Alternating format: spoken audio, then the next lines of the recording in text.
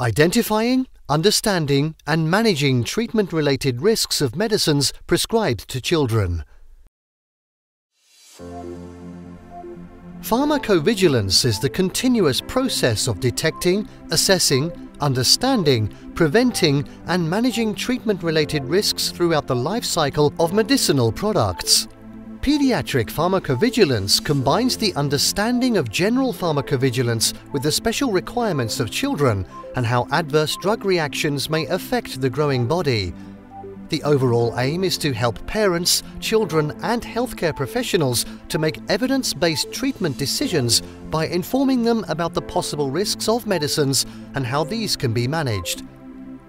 Further information about the general principles of pediatric pharmacovigilance has been published in the article C4C Pediatric Pharmacovigilance Methodological Considerations in Research and Development of Medicines for Children, a C4C expert group white paper.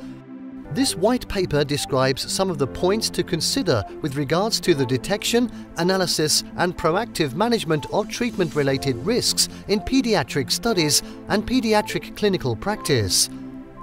Importantly, treatment-related risks in children are often different compared to adults.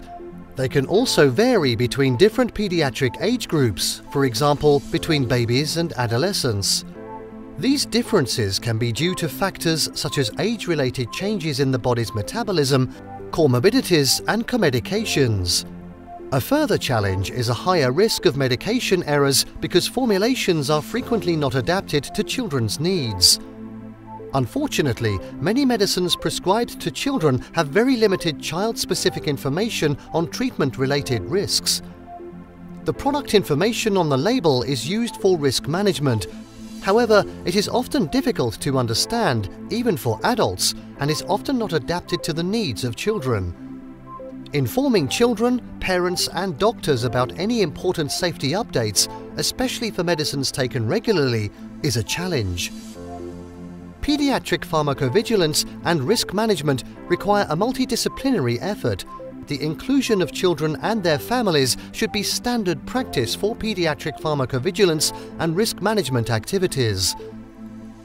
The aim of proactive pediatric pharmacovigilance and risk management is to reduce the frequency and severity of adverse drug reactions in children, including fatal reactions. Further research into developmental pharmacology and high-quality child-specific electronic healthcare data will play an important role in reducing the frequency and severity of adverse drug reactions in children. Developing open-access, multilingual information on treatment-related risks in children and evidence-based dosing of medicines will contribute to improved treatment outcomes for children across the globe.